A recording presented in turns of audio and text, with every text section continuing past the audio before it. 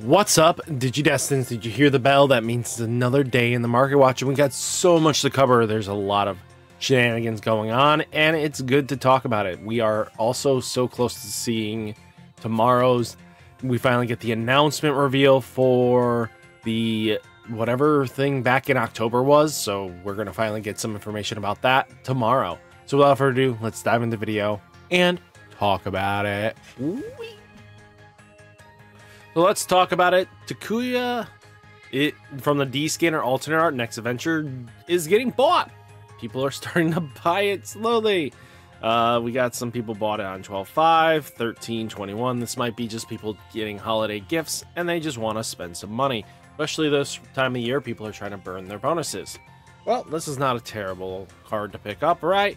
It's one of the cards that you need to max rarity your deck, because this is classified max rarity. Let's see if Europe hasn't sold anything, but oh my goodness! It looks like nope, these are the Japanese. So 170 euros, 200 euros. Yeah, you're not moving these. Heavy Leomon from Animal Coliseum EX05, $9 a pop. Do not invest into that. I wouldn't even pay this $7 a price. Not worth it. Not really. I think just wait on it. Metal Edamon Animal Crossing EX05. Someone bought a playset for $5 a piece. I wouldn't invest into that. This thing's going to be a $1 card. Fang Long Big Dong Animal Crossing EX05. Somebody bought 4 copies for $30 a piece. That's not actually bad. It's probably going to be one of the more expensive because it is a 4 of secret.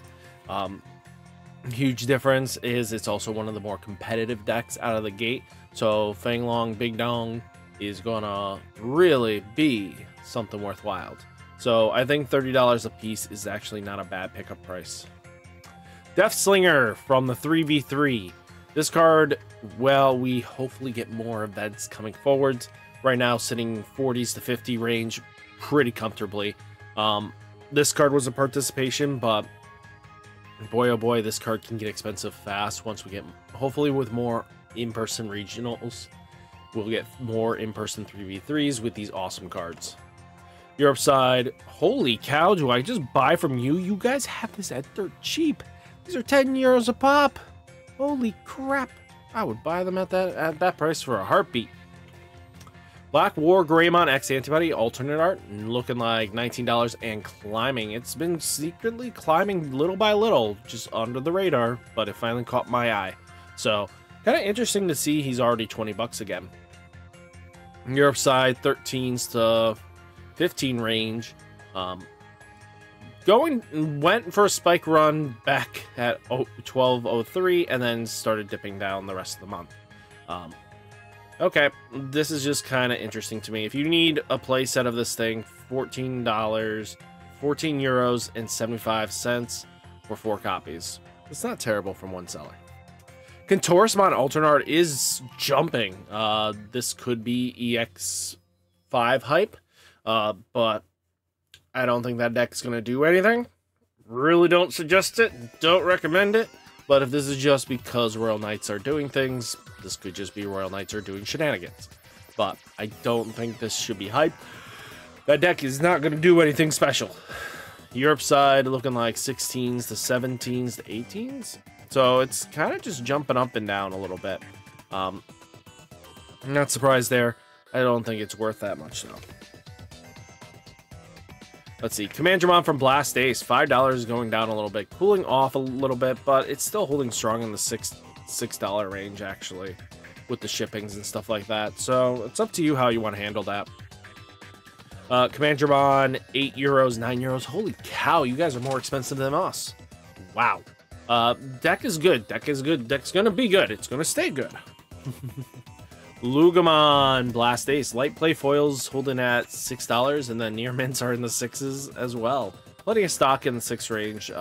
Deck is going to be one of the good purple decks, so doggo is doggo. Europe side looking like 8s to 9s, crazy, jumping up. Some hype probably because they're doing the ban list, so they know that they're going to just get ahead of this curve. Probably that's the only reason. Galamon versus Royal Knights. Only 5 listings left in the 20 Only 2 listings, one listing, sorry, not 2, I'm noticing the $5 shipping here. One listing at basically 22, and then this is all 27 and above. So I'm not surprised there. This card is really good. Splashable almost in any deck you want to play that uses the graveyard to its fullest. So just keep that in mind. Europe side looking like, oh, excuse me, 24s, 25s range kind of there. Kind of jumps up to 28 pretty quickly without any hesitance, and it's people are buying. Somebody were buying in the 32s. Crazy. Wow. Someone that probably needed multiple copies, but Gallantmon's Gallantmon. Imperial Dramon Fire Mode Alternate Art is still climbing, boys and girls. No surprise here. If you missed out on this card, I feel bad for you because you wanted to play this deck. 20s to 28s, no surprise here. Looking like 15s to 18s, though, in the Europe side, which isn't terrible, to 23s. Okay. Okay, I see you, boo.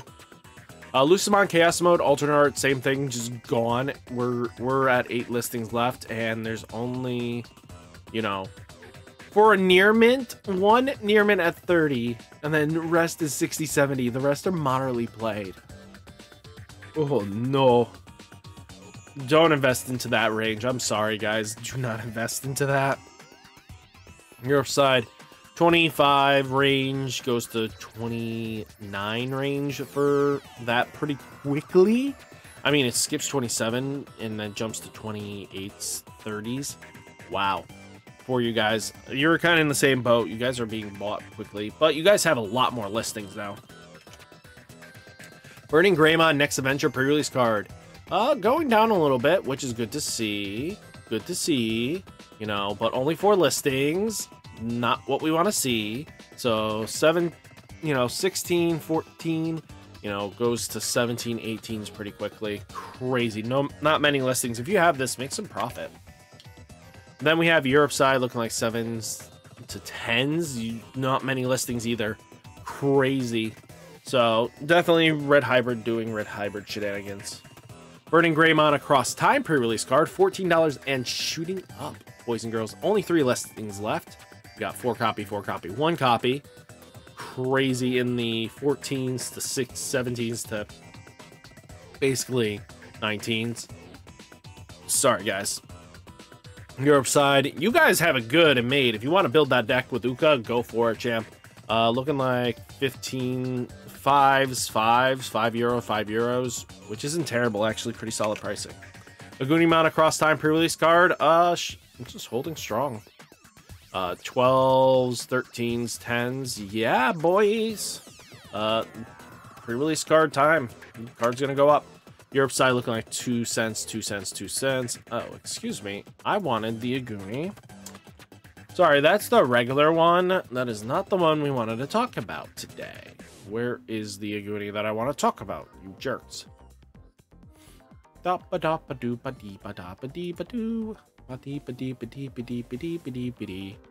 Europe side, 3 euros, 3 euros, 4 euros. Reason for this is because of this card. You basically get this as in your champion promo packs. You know, $6 is 6 euros, 6 to 7 euros is not a bad price. I think this is pretty solid. So if you guys need that, pick that up. Terriermon New Awakening pre-release card.